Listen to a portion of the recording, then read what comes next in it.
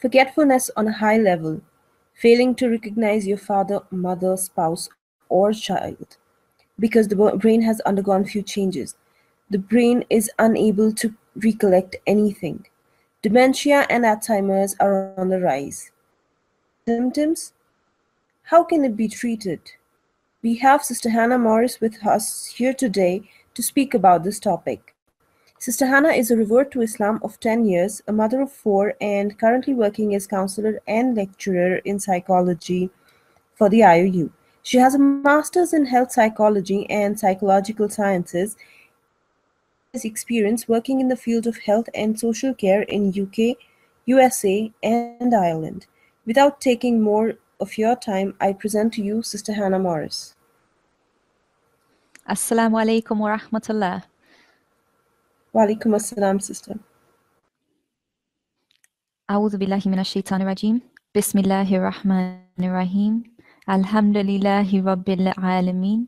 Wassalatu wassalam ala sayyidil mursaleen wa ala alihi wa sahbihi ajma'in. Assalamu alaikum wa rahmatullahi wa barakatuhu. For that very kind introduction. Like the sister introduced me, I'm going to be presenting on dementia today. So in today's session, inshallah, we'll begin by looking at the facts about dementia, the causes of dementia, the risk factors, the types, the symptoms, the diagnosis, and the treatment. And then we'll be specifically looking at Alzheimer's disease, going through the different stages that the person with Alzheimer's disease will pass through. The Islamic perspective on dementia and Alzheimer's disease in terms of how we look after somebody with Alzheimer's disease or dementia, and how we treat the person, and how we see it actually in the Quran even. And then how we can care for the person with Alzheimer's and dementia, and also not forgetting about caring for the people who care for people with dementia as well. And then we'll just finish on highlighting some of the current research in the field. So dementia is not a specific disease itself, but it is just an overall term that describes a wide range of symptoms that we will be looking at throughout this presentation, inshallah. But it's associated with a decline in memory, or that is severe enough to reduce a person's ability to perform everyday activities. It's associated with damage to the brain, specific or the physiological changes in the brain, which we will also talk about, inshallah, as we go through, but generally refers to a loss of cognitive function, including things such as thinking, remembering, and reasoning. And we'll be talking specifically about Alzheimer's, inshallah, in more depth. So we'll be going into more detail of these types of symptoms and how these symptoms are progressed through. So in terms of causes of dementia, scientists don't yet know or fully understand exactly what it is that causes dementia, but there have been some things that have been found to be characteristic to people who have dementia or Alzheimer's. First of all, there's we notice physiological changes in the brain, typically a build-up of protein, is related to plaques and tangles. So plaques are deposits of protein that build up in the spaces between the nerve cells, whereas tangles are the twisted fibers of another type of protein. So it seems that the physiological changes that occur in the brain are due to something to do with protein in the brain, but they're still not entirely sure exactly what the exact cause is. And it is true that most people, all of us, as we get older, will develop some kinds of plaques and tangles within the brain. But those who have dementia and Alzheimer's tend to develop more of these plaques and tangles that develop in the brain with aging. And they also seem in people with dementia and Alzheimer's to develop in this predictable pattern, beginning in the area of the brain that's important for memory before it spreads on to other regions. As I mentioned in the previous slide, and we'll talk about in later slides as well, the first symptoms really of dementia would be with memory and learning. So this is something that is characteristic in people with dementia, is that the plaques and tangles seem to develop in this region that's responsible for memory and learning. And this results in some kind of loss of connection between the nerve cells, which is what causes these problems with memory and functioning. It's also been found that in certain types of dementia specifically, that there are, like maybe due to stroke or blood vessel damage, this can also be linked with dementia and Alzheimer's as well. There's also the possibility that there's a genetic factor to it as well. There seems to be higher chances of developing dementia and Alzheimer's if a family member has also had dementia and Alzheimer's. And there's also the importance of other factors such as health and environment and lifestyle factors as well, which is also thought to have some kind of impact on the development of dementia or Alzheimer's. Typically, for example, maybe a poor diet or poor exercise, this kind of thing can lead to things such as stroke, which can ultimately potentially lead on to things like dementia and Alzheimer's. There are a few different risk factors, however, that we can take into account. People who have an increased risk of going on to develop dementia or Alzheimer's. Well, first of all, age.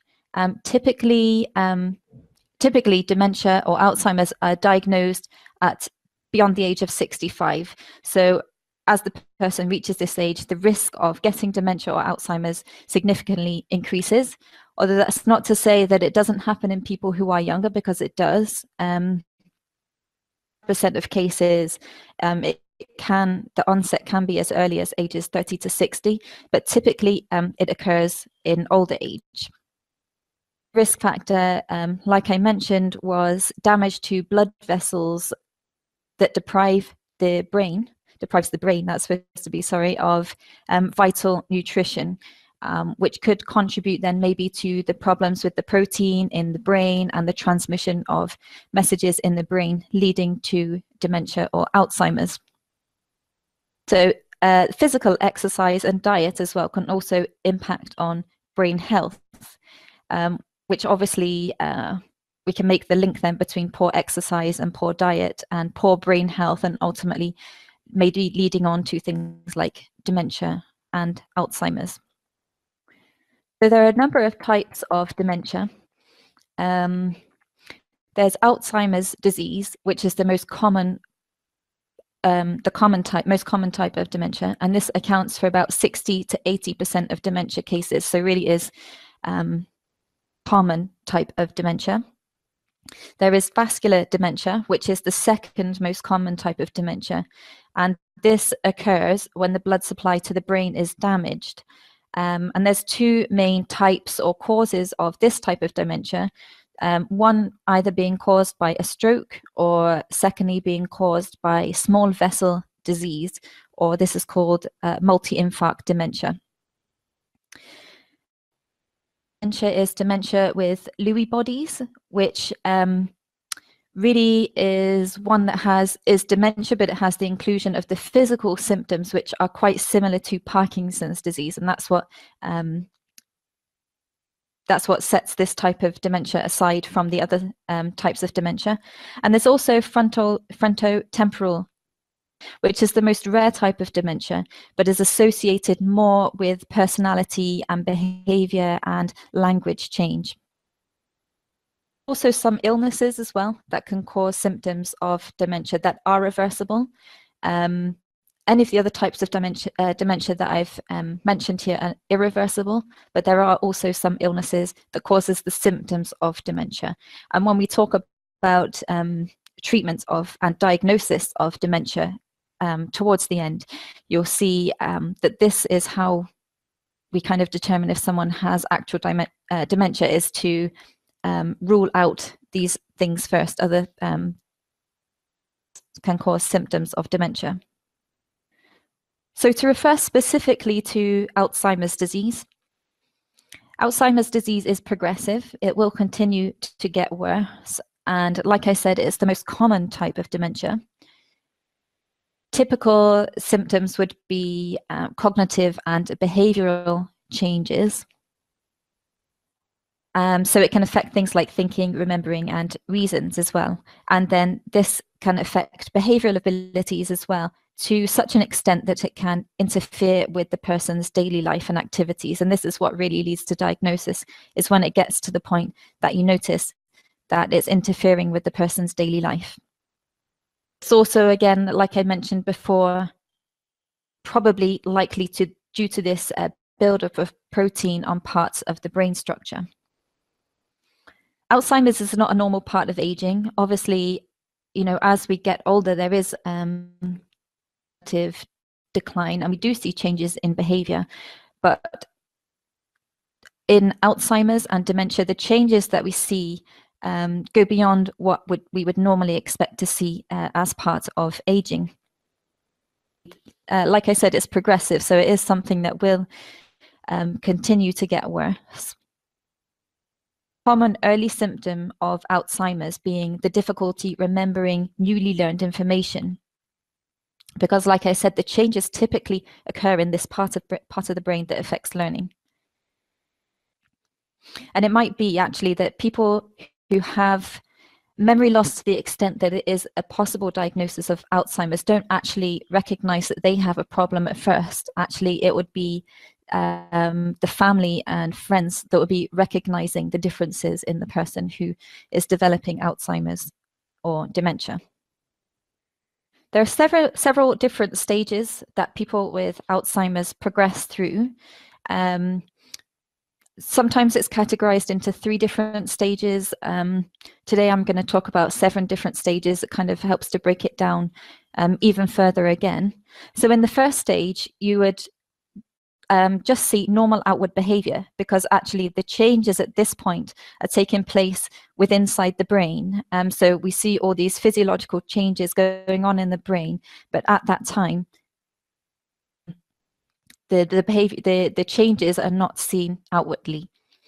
The only way really to see that the person might have Alzheimer's disease at this point would be through some kind of imaging test, which obviously if they're not showing any symptoms, then they won't be undergoing any of these types of tests. So at this phase, we see normal behavior on the outside. You wouldn't know that there is a problem. In stage 2, you might see some very mild changes at this point, and even friends and family at this point probably don't even see differences really. Certainly a doctor who doesn't see them every day certainly wouldn't be noticing any differences in the person at this point. Mild things such as, forgetting a word or misplacing objects. But, this is something I think that all of us do at some point anyway, but not something that you're not at a stage here where there'd be any cause for concern. Whereas by stage 3, this is the point where people from the outside, family and friends, might start noticing changes in thinking and reasoning. So it might be that they forget something that they've just read, or they might ask the same question over and over again. They might have more trouble making plans or have difficulty remembering names when meeting. And I know these are the kinds of symptoms maybe that we all have at some point, but for people who are close to them, they would notice that this is happening perhaps more regularly than normal, regularly than you might expect of somebody who is of that age. By stage 4, we see a moderate decline, period that the problems in thinking and reasoning that were noticed in the previous stage become a lot more obvious. And not only do they become more obvious, perhaps it's happening more regularly now. It wasn't just a one-off that they've forgotten a name. They're forgetting names all the time by this point. But you might see now the appearance of new issues as well, and they begin to forget information about themselves. Trouble remembering what the date is. They might forget what month or season it is. So things become a lot more obvious at this point. In stage 5, this is where what we would call moderately severe decline. This is where things really begin to get a lot worse, where the person might be losing track of time and place at this point. So it can get really quite worrying for the family at this point, because might be having trouble remembering their own address, their own phone number, things in their history, where they went to school, where they've lived before. They might even get confused with what kind of clothes to wear for the day or season. And this is how you know that things are really not okay anymore. It might be that it's, it's freezing cold outside, but they want to wear something light because they're unaware of the seasons at this time. In stage 6, this is where we see severe decline, where the person who has Alzheimer's disease would be maybe mistaking one person for another. It might be that they're experiencing some kind of delusions as well. Maybe they're thinking that they need to go to work even though they don't have a job anymore. Typically, you might see within the family where the person mistakes his wife for his mom. So at this point, we see quite severe cognitive decline. And in the final stage, stage 7, is where we see very severe decline. So many of the basic abilities in a person with Alzheimer's, so things like eating and walking and sitting, this is where these basic things that we do decline here. So this is where the person might need assistance with feeding. You might have to feed them using a spoon, making sure that they drink. They're not able to tell anymore whether they're thirsty. So they need a lot of help and assistance from the people around them at this point. So really, as I've discussed the stages there, you've kind of seen the kinds of symptoms that are present in somebody with Alzheimer's. Typically, the cognitive impairment. So when I was going through the different stages there, you'll notice that a lot of the problems were really to do with memory and communication and language, and this ability to focus and pay attention. And then there's also the non-memory aspects, such as word finding or visual and spatial issues, and impaired reasoning and judgment as well. And as we move towards the later stages and the more severe stages of Alzheimer's, there are problems with confusion of time and place and this entire disorientation. Amongst this, as we head towards the later stages of the disease, we see mood and behavior changes as well. So they might be unpredictable in their behavior, become unpredictably aggressive maybe at times. And there are a number of reasons why this might be. Maybe it's because they realize, what's going on, and it can be very frustrating when you can't remember these things anymore, when you're mistaking someone for somebody else.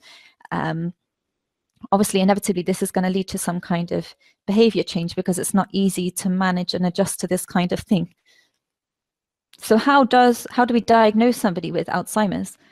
Well, there's not actually any specific test to diagnose it. So when it kind of usually begins, like I said, the person who has Alzheimer's or dementia doesn't necessarily realize at first that they have any kind of problem. It's the people around them, their friends and family, that notice changes in the person. So it might be that the doctor will ask the person, as well as the family member or the friend as well, questions about their overall health, as well as their past medical problems and their ability to carry out daily activities, as well as looking at changes in behavior and personality as well. The doctor might administer tests related to memory and problem solving and attention, language, and this kind of thing as well, to maybe highlight any typical symptoms that are apparent in people with Alzheimer's.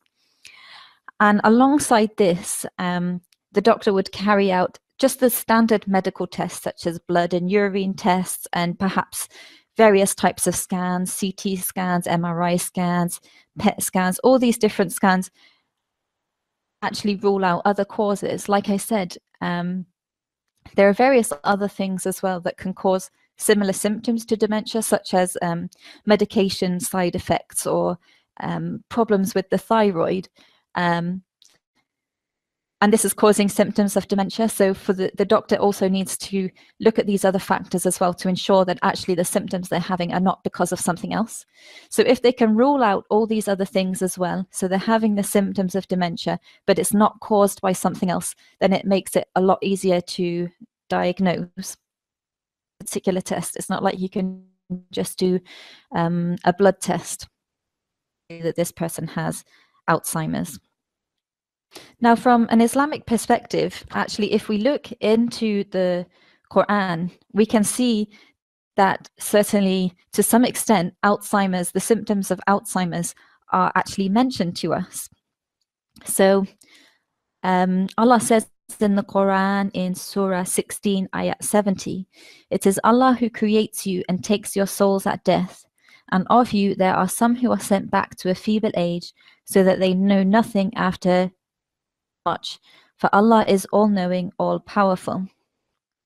So if you think about what I've just said about Alzheimer's, this really is a very excellent description of what dementia is, of what Alzheimer's is, because we see this cognitive decline, old age. So we almost see people going back in age, like it describes in the Quran.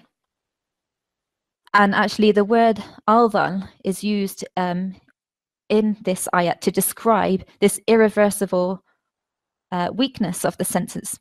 So the specific word that's even used describes what it is to have dementia and Alzheimer's, in that it is irreversible, it's progressive and it's irreversible.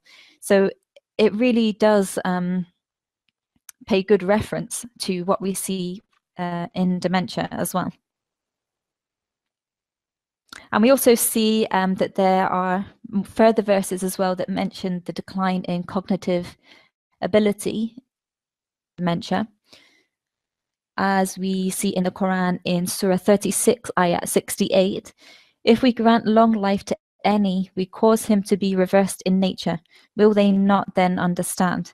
Again, like the first example there, a really good example of how actually the symptoms of Alzheimer's and dementia are actually mentioned in the Quran. And we can draw from the hadith actually in ourselves, learning from this, what's in the Quran and what we know exists today, and that is what was mentioned and is reported in Tirmidhi. Take advantage of 5 conditions: youth before old, good health before illness, prosperity before poverty, free time before coming occupied, and life before death. So we can use the example of dementia, this particular hadith, to make sure that we take advantage of not only our good health before becoming ill, before potentially developing dementia in older age, but also when we're youthful, when we're young, and we are physically able and mentally able to do everything that we can, that we should take advantage of this before experience the kind of cognitive decline that people with dementia do. Islamic perspective as well, Islamically, we can see recommended to us many of the different ways to prevent dementia even occurring. So frequently we are told about the use of honey and black seed, because they are very good memory boosters. Obviously in dementia and Alzheimer's, we see people having problems with their memory. So the use of honey and black seed to boost the memory can to either delay the onset of dementia or even prevent it altogether. Like it said in a hadith, Abu Hurairah narrated that he heard the Prophet Muhammad saying, "In black seed there is healing for every deed except the death." And this was reported in Ibn Majah. So really just showing us the importance of things like black seed for of every disease. So obviously a good preventative measure for preventing the potential for dementia. And also, we are advised in the hadith as well about making supplication to seek refuge from the things that occur with dementia, the symptoms of dementia, or even developing dementia. O Allah, I seek refuge in you from miserliness and slothfulness, and I seek refuge in you from cowardice, and I seek refuge in you from being brought back from senile geriatric old age, and I seek refuge in you from the affliction of the world and from the punishment and in the hereafter. This here as well is specifically referring to that, making supplication to Allah to seek refuge from being brought back from geriatric old age and the cognitive decline that comes with dementia. So we're encouraged to make supplication to Allah to prevent this from happening to us. Furthermore, as well, there's the diet, having a good diet and engaging in exercise as well, also as preventative measures for getting dementia as well. So we have, there's plenty of things that we can make sure that we are engaged in to protect us from getting dementia. In terms of treatment for Alzheimer's, cure for Alzheimer's, but there is treatment that can either kind of slow or stop the progression. And there are also medications available as well that can maybe temporarily improve the symptoms, certain symptoms. That they're prescribed medication that can help to relieve certain behavioral symptoms. It might be it's common for people with dementia and Alzheimer's to get depressed. So it's possible for medications to be prescribed for depression to help to regulate the neurotransmitters in the brain. Medication that can also regulate these neurotransmitters to assist with thinking and memory and communication skills as well. So there are medications to assist people with Alzheimer's, but they're not to cure Alzheimer's. And there's also things like cognitive training to kind of help to improve cognitive function. And it might also be that there are certain physical changes or things in the environment that are the response, there may be aggressive response if they have. So it might be that they need medication to control these physical symptoms that might be causing their behavioral changes as well. You know, it might just be that they're in pain somewhere but not able to communicate that they're in pain. So by treating the pain, you'll be treating the behavior as well as a response. There is a lot of research going on at the moment to try and assist in preventing the onset of dementia or managing the symptoms once the person is diagnosed with dementia or Alzheimer's. Once the person is diagnosed with Alzheimer's, there are a number of people that are involved in their care. So aside from the friends and family, there are also medics that can be involved in their care to assist with certain aspects. So the key person in diagnosing the dementia to begin with, the first port of call would be the general practitioner, who will go through the various checks and refer them to the necessary people to rule out any other potential conditions, and also will refer on to various other people as well, according to the person's need. The public health nurse is involved with maybe going out to the person's home to help manage the condition, to work with the family, maybe to advise them on how to manage certain behaviors or to manage the decline in the dementia.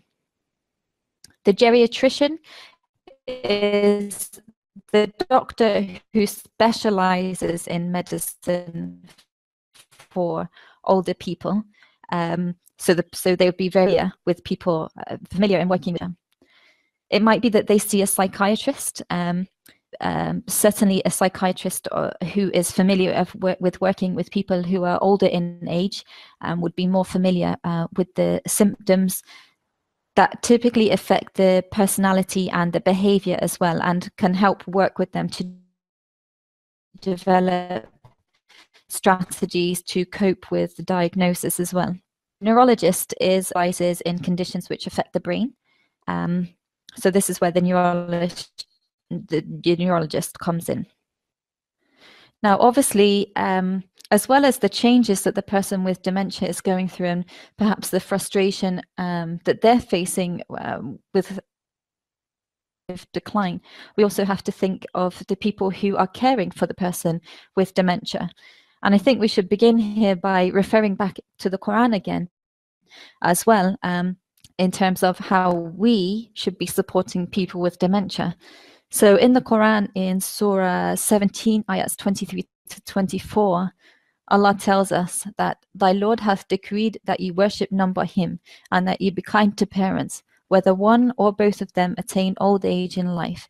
Say not therein word of contempt, nor repel them, but address them in terms of honor, and out of kindness lower to them the wing of humility, and say, my Lord, bestow on them thy mercy, even as they cherished me in childhood. So this is a perfect example in the Quran of how we should be taking in old age, and as they perhaps experience the symptoms of dementia. And it's our responsibility as the children to be taking care of them. And there's a number of ways in which we can do this, in which we can support so like I said, we know that they have problems with memory. So if they need to remember something, we can be there to be their memory, to remind them of things. They can be forgetful. It might be that they've left when they're doing cooking or something, they've left a knife out or something. So we can be responsible for keeping the environment that they live in safe. So ensuring that everything around them is safe, that there's less chance of them having some kind of accident within the home. Like I said, one of the symptoms is that they fail to recognize the seasons and the weather. So helping them to select appropriate clothing, so they're not going out in something light when it's cold outside, or the other way around, if it's hot outside, making sure that they're wearing something light. To do as well is to encourage them to tell stories, to use their imagination, to use their brain. And likewise, reading to them as well can help to stimulate the imagination as well. So this is another useful thing that carers can do as well. Also ensuring that they are eating and drinking properly, especially as they head towards the later stages of dementia, when they don't recognize that they're thirsty, for example. So keep an eye on ensuring that they are eating and drinking properly, because they might not realize whether they are or not. We're not just supporting the person with dementia, but we need to support the person who is caring for the person with dementia as well, because the person who is caring for them will also need additional support too. And often carers can be forgotten about because all the focus is on caring for the person who needs caring for. So it's important that we also support people who are caring situation. And there can be a number of ways in which we can support carers as well. We can give them physical support. Maybe it's that they need some kind of respite care. Maybe we should go in and assist with taking care of the person with dementia so that they can take some time out to go and relax. Also, know that they'll be going through some very emotional difficulties as well in watching their friend or their family member going through these changes. Changes as well can, within the family, there'll be a change in family roles as the person has a cognitive decline. Taking it in turns to look after the person can be a real emotional challenge, so there'll be need for emotional support as well. And also financially as well, it can be very expensive, because it might be that people need to take a step back from work in order to stay at home and take care of the person with dementia as well. And obviously this can have financial implications for the family as well. So supporting them financially as well can be a big support as well. Important as well for the carer to be well educated about dementia and what to expect and how to manage it, maybe how to manage the behavioral symptoms, what to expect in the future. that they are educated as well. And this could be through some kind of education program, or just supporting them in learning about the condition. In order for the carer to cope with the situation, it's important that they have these really strong support networks. And that's where, you know, if you're not looking after somebody with dementia yourself, it might be that you know somebody who is, and providing support for them, because having that kind of support can really make things a lot easier. So just to know anyway, generally, that about the person who actually has Alzheimer's or who actually has dementia, we also need to think about the people who are caring for them as well, because they are also heavy burden as well. So we need to support them as much as we do the people with dementia and Alzheimer's as well. And just to finish off on where is research right now? So everything is very current. In fact, 90% of what we actually know about Alzheimer's disease now has only been discovered in the last 15 years. So it's something that's very current at the moment. There's a lot of research going on specifically into how Alzheimer's affects the brain. So it's a very popular area of research, and inshallah, things will continue to develop, and we'll be able to work maybe on preventative measures or better ways of managing it once it's been diagnosed. But it's a very well researched area presently. Interesting that we've also seen in the media fairly recently, actually, is that research has shown that fasting twice a week serves as a protective measure in developing dementia and Alzheimer's. And this was not a piece of research that was conducted by Muslims, but I just think it's great that the research is supporting what we already know in Islam. To us, that we do fast twice a week on Mondays and Thursdays, as the Prophet Muhammad ﷺ did. And in fact, it turns out that this is scientists and researchers have found this to be a very good way of preventing things like dementia and Alzheimer's. So this is a current piece of research that we can draw upon and combine with our knowledge in Islam. So Jazakumullahu khair for listening. That's the end of my presentation now, and I'm happy to answer any questions if anyone has any. Jazakallah khair, Sister Hannah. Anyway, we'll now take a few questions. So please type your questions in the chat box. Please make sure that the question is brief and related to the topic, so we can maximize the benefit from the session, inshallah. As for the question, does it attack to the people facing OCD? Yeah. I don't know that there's been any research to link the two conditions together. They're kind of typically listed as two separate conditions with no link between the two. Say necessarily that anyone with OCD is at a higher risk of developing Alzheimer's, and there certainly doesn't seem to be any risk or research that suggests any increased risk for people with OCD. I request all the attendees to please type the questions soon, so we could take them. How can we help students who face short-term memory? Have problems with short-term memory? Who face the problem with short-term memory, yes. Okay. Well, I suppose engaging in cognitive, some kind of cognitive training, practicing. You can even get books, or even online, let's say.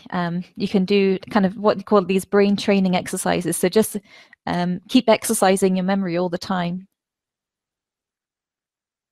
Also, writing things down as well. I also have problems with poor short-term memory, and I find that writing things down always helps. I've always got to-do lists on the go. I'm putting it in places where you can see. Please go on. I'm so sorry. That's for me, who has a problem with short-term memory as well. I find that to be a technique that seems to work well. I'm always writing things down that I need to do and putting it somewhere where I can see. Put it up on the fridge. Yes, A big fan of to-do I lists as have a well. friend who always puts the post-its everywhere just to remember Yes. everything.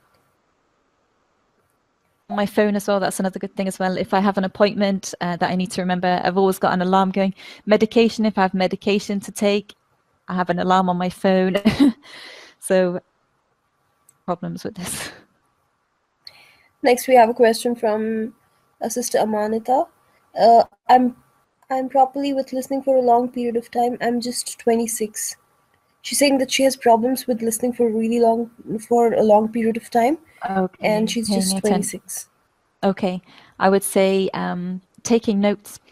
If it's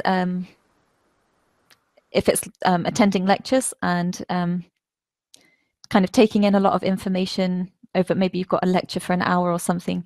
If it's something that you have to attend live, then I would say be taking notes as you go along. If it's something that you can, if it's something maybe that you're watching on the internet or something that you can pause, maybe watch it in sections of 10 minutes, take a break, come back for another 10 minutes, take a break, so that you're not trying to process an entire hour worth of content. Next, we have a question from Sister Uzma. She's asking, how can we help the child age 5 years? I think this is with respect to them remembering things. Okay.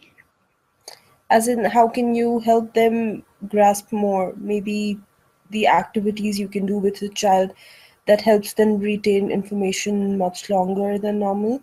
What I would say with a child that's age 5 is probably there are various activities that they could do the same as for adults to exercise their brains and their memory. But I think at the age of 5, it should actually perhaps be more on the parents to not expect too much from them. At the age of 5, we shouldn't be necessarily expecting that they can memorize a lot in a short space of time, and it's for us as parents to be patient with the child more than trying to. Sometimes I find that if you force a child to learn more than what they are capable of doing, it only makes things worse. So I think for the parents of a 5-year-old patient, I have a 5-year-old daughter myself, so I'm quite familiar with the struggles of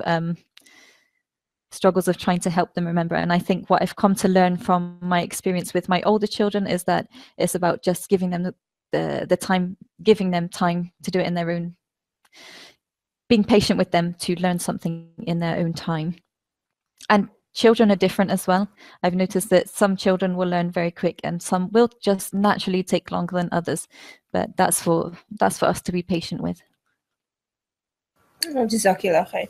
Next Like, question we have is from a brother. He asks that my grandfather is suffering from Parkinson, and as you described the stages of Alzheimer's, so as per these stages, he's in seventh stage. I just want your good self to advise about what diet should I plan for him and exercise as well. But he's not strong enough to stand up. okay. May Allah grant you ease, and may Allah grant him ease as well. It must be quite a difficult time right now for you. But as the carer, obviously you'll be, if he's in the 7th stage now, if we're to refer to the stages that we were going through there, then the responsibility is obviously very much on you as a family.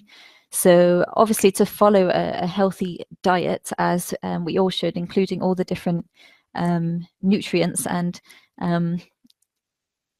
be your responsibility to make sure that he is getting this healthy diet. And as for the exercise, okay, if he's not strong enough to stand up, then that can be quite difficult. But there are certain exercises that you can do sitting down. You can get these kind of like maybe like a sitting down bicycle. So you don't actually have to stand up. You can do it from by sitting down. Okay, inshallah, we move to the next question. It's by Sister Salwa. She asks, how are Parkinson and dementia related? Okay, well, dementia refers more to the cognitive and the behavioral differences, whereas Parkinson's is more of a physical thing. changes in the brain, but one affecting more of the physical side, one affecting more of the mental side. Like I mentioned, there is a specific type of dementia that kind of overlap between the two. So an overlap between the two does exist in a diagnosis, but typically the Parkinson's would be something more of a physical condition, whereas dementia would be the cognitive kind of decline. Jazakallah khair, Sister Hannah. We وإياكم. thank you on behalf of the IOU and the audience for your amazing presentation. May Allah reward you for it. آمين. With this, we come to an end to the second day of Solace 2016, the day which was filled with sessions that cater to our day-to-day life. Alhamdulillah. We would like to thank all the attendees for joining us today, and we hope to see you all tomorrow as well, inshallah. Please do remember to join us tomorrow sharp at 3:45 p.m. Qatar time. We pray that Allah subhanahu wa ta'ala makes these sessions truly beneficial for all of us and relieves us of the trials we may be facing. Ameen. Till we meet next, Assalamu alaikum wa rahmatullahi wa barakatuh.